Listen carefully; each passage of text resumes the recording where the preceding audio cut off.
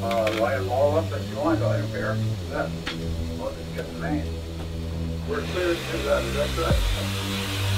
Drain it off by it. Let's go back.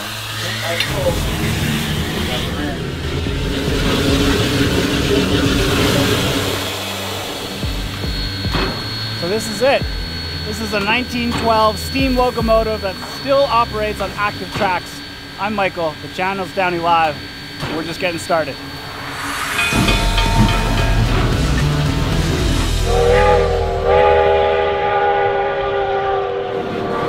This is exactly what they mean by it being on an active track.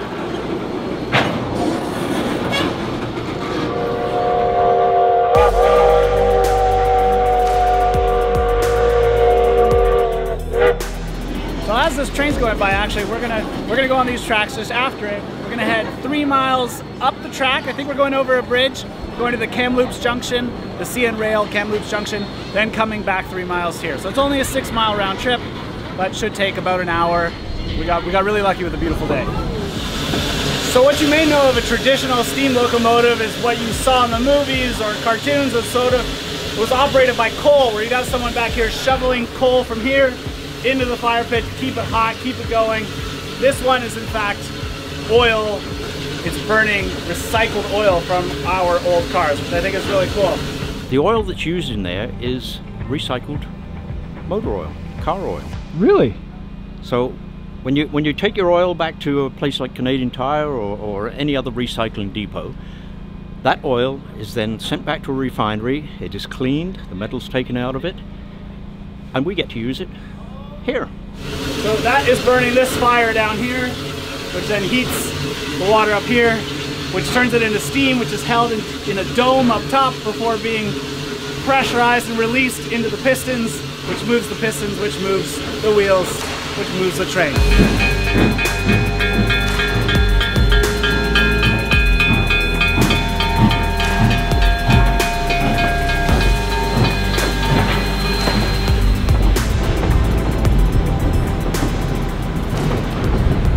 The best seat in the house? Oh, it certainly is. It certainly is. No wind? You can see where you've been. Wow, how picturesque is that? So we're at the very back of the caboose, the back of the train. Let me show you around inside. So we're starting at the back of the train. This is the caboose. They have a little fire going back there to heat it up. Obviously you'd sit up there, the brakeman, to keep an eye on the train. Or woman, it's 2019, would be brake person, we'll go with that, would be watching the train from up here above. We're gonna move forward through the train. And we have another train going by, because these are active tracks. Moving into the rest of the car here. This is first class coach. First class. 1954. 1954. And so this is what first class in 1954 would have been like. Oh, that's pretty good. Now, on a nice weather day, this is the draw here. Everyone wants to come here to be outside for photos. And in fact, these used to be old freight cars that they've then converted into being fantastic tourist cars, essentially. What we call open air cars. Open air cars, much better term. Next stop, my favorite, the Cafe Lounge. Now again, just to reiterate, these spider webs are not because this is an old train. It is Halloween themed. This is Halloween.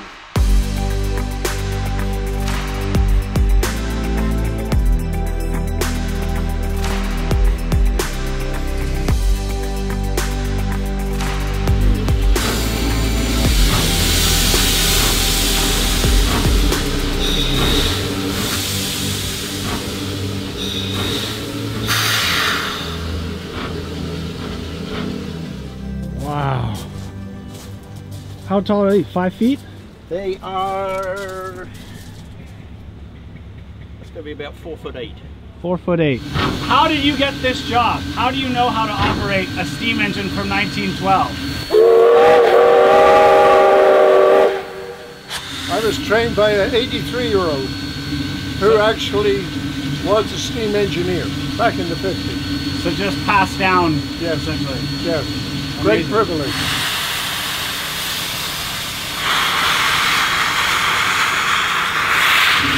It takes about 3 hours from when we take it out of the shop until we get 175 pounds. So compare that to today's cars where you go outside and turn the ignition and away you go. This, they need 3.5 hours notice before it can go anywhere just to get this out, turned on, heated up.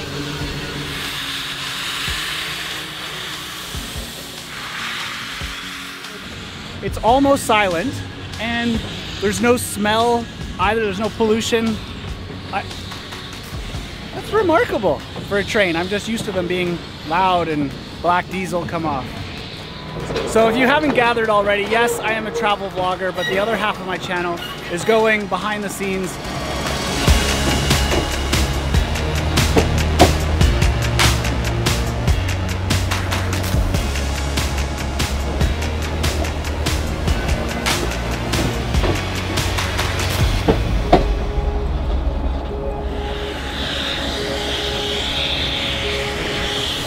So we've hit the halfway mark. We've gone 3 miles down the track.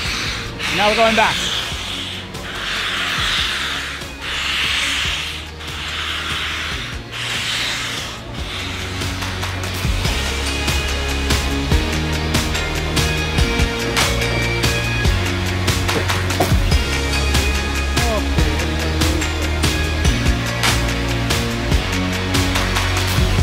I love experiencing this the way it was back then, and what I find most interesting is that the whole audience here are children or families and the volunteers, and if it wasn't for them we wouldn't have any of this.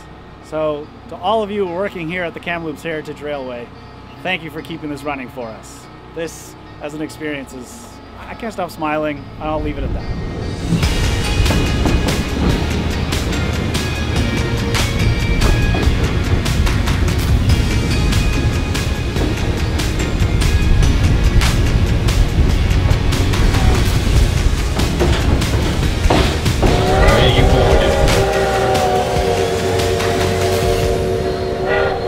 So I really want to thank David here for showing us around the train, and I also want to remind you that he does have his own YouTube channel specifically about trains.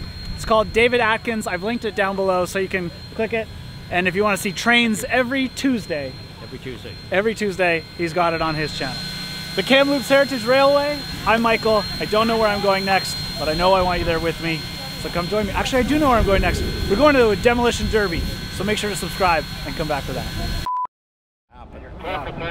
So they made an announcement that the locomotive was taken out of commission in 1957 or something like that, was put in a park in town in Kamloops and was let to be essentially a playground and rot and deteriorate until it was found and pulled out and restored by the volunteers that put in over 100,000 hours to restore it. And now it's this. Now it's the number 12 out of 55 attractions in Kamloops, according to TripAdvisor. I think it should be number 1, but I'm maybe biased because I like trains. I honestly want to know what else is before this. So if you're too cold on the outside cars, you come to the caboose, where they've got the fireside or a wood fire heater essentially going. If you see guys in the orange vest, they know where the good spot to be is on the train. That'll do. Okay, anywhere there is good. Thank you.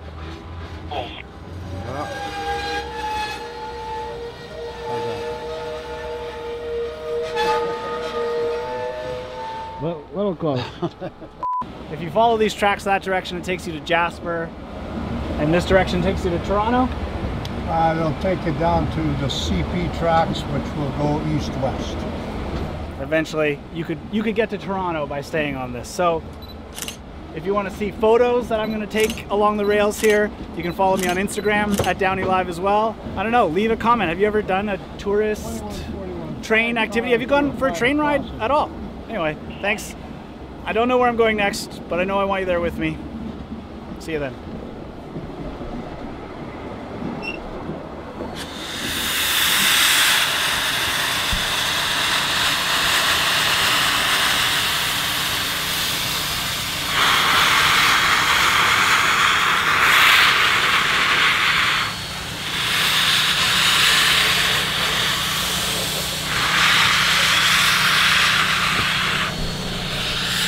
It's so quiet.